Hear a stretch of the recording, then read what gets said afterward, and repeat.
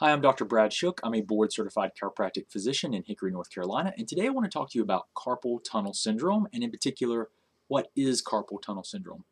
So carpal tunnel syndrome is when, if we look at the hand, when you have compression of a nerve that runs through the hand here and that feeds basically these three fingers and the inside of this one. Okay, so it feeds these. Carpal tunnel is there's actually an anatomical, so if we talk about the anatomy, there's a pathway through which the nerves that are in your arm go into the wrist and go into the hand. And there's a ligament that crosses the wrist here called the carpal ligament. And the nerves and vessels and all the ligaments that run to your fingers go underneath that ligament. And that makes a tunnel. Okay, so what can happen is either through repetitive use, which we see a lot, just using the hands a lot, it can actually be damaged, and you can develop scar tissue in here, and you can have compression of that nerve that causes damage and nerve pain into the hand. One of the most common things when you see advanced carpal tunnel is you'll see that the muscle here in the palm of the hand that's at the thumb will actually be very, very weak and thin. So I've seen advanced cases of carpal tunnel, and you can literally, it's almost like the muscle's gone, like it's just kind of wasted away. And what happens is when the nerve's compressed, all the muscles of the hand that are fed by that nerve will atrophy, get smaller and weaken. So with repetitive use is one of the most common reasons that we see carpal tunnel develop. You can damage the nerve, and it can create problems into the hand. You can also have compression of the nerves that leave the neck, because think about this for a second.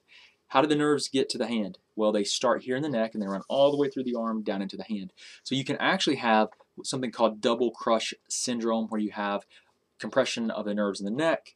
You can have compression through the shoulder, at the elbow, at the forearm, and the hand. There's 5 different compression points, and quite often when we see carpal tunnel, there tend to be more than one. There tends to be compression here, also in the forearm, because the person does repetitive use work, so they're constantly working these muscles, and they have entrapment here, sometimes even at the elbow, sometimes they have a neck problem too. So you have to treat the entire neurological chain, so where the nerves start here and run all the way through into the hand. So there's a lot of different ways that we got to approach carpal tunnel. First of all, we have to do an examination to figure out where is it being compressed, what's the cause. The second thing that we have to do is, once we have that information, we have to put together a plan to address those problems. And usually what we're going to use is a combination of soft tissue work, depending on where the problem is, right? So if it's in the neck that we have compression here, and then we have compression in the wrist, then we're going to do spinal decompression therapy, which is a non-surgical therapy to help take pressure off of the nerve in the neck. We're also going to work on the wrist with laser therapy. We probably use laser therapy here in the wrist, non-surgical, non-burning laser. It's designed to decrease pain, increase circulation, accelerate healing. It's been shown to be very beneficial for nerves and help with something called nerve growth factor. So it helps with the recovery of the nerve. We would use that here. We would also use some soft tissue work of the wrist. I'll actually do some things by hand to stretch and open this up a bit more.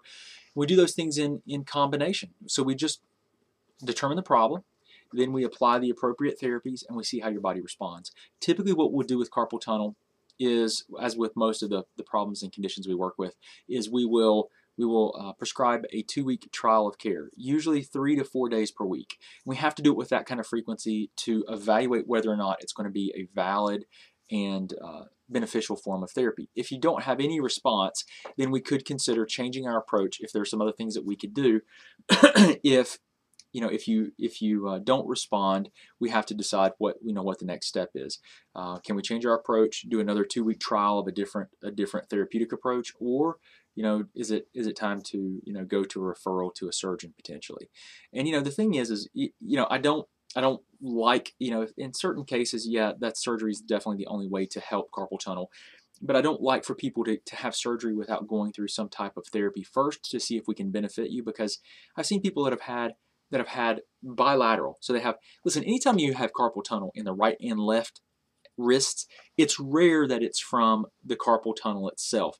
You've got to look, if both of the hands, if you have carpal tunnel in both of the wrists, where's the common connection point here, right? It's the neck, guys, it's the neck. The nerves leave the neck and go into the arms and the hands. Do you know how many times I've taken x-rays of people x-rays, and they have so much degeneration of their spine that the bones are setting together, compressing the nerves on the right and left side that go into the arms and hands. So what's going to happen? You're going to have pain through the nerves in both hands, and guess what? It can manifest and can make you think you have carpal tunnel.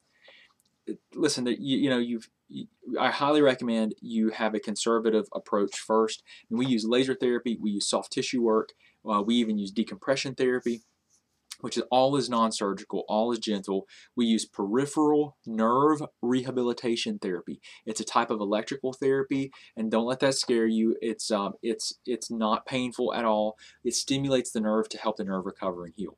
So we want to try that for at least, I try to get people, if you can do 4 days per week for 2 weeks, that's going to be ideal. If you can't, then you might need to go a little bit longer.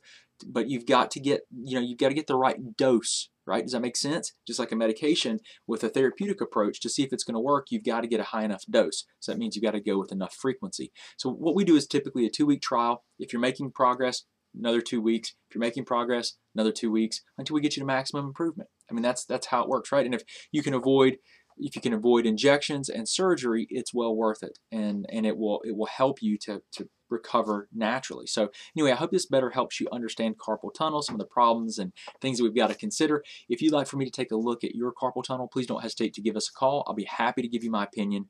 Our phone number is 828-324-0800. You can also find us at hickoryspine.com if you'd like to learn more about our practice and what we do. But I hope this helps you to better understand carpal tunnel. Hope you have a great day. Thanks.